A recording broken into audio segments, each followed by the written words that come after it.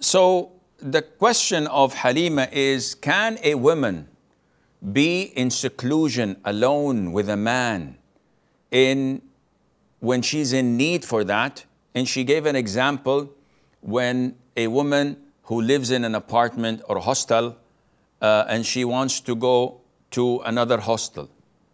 And this is a social worker that she has to sit with and explain why she wants to relocate. The answer is no. This seclusion has to be broken, either by bringing her relative, by bringing her friend, because the Prophet ﷺ stated that no man would be alone with a woman in seclusion except the third person with them would be Satan.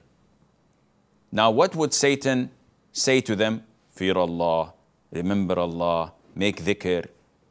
Of course not. He would do things that he was made to do. This is his job description. And this is why the Prophet ﷺ is warning us from doing this prohibited thing. So we have to formulate our lives around the Sharia. So what the Sharia says, okay, we do it. What the Sharia says, stop, we have to refrain from it, and not the other way around.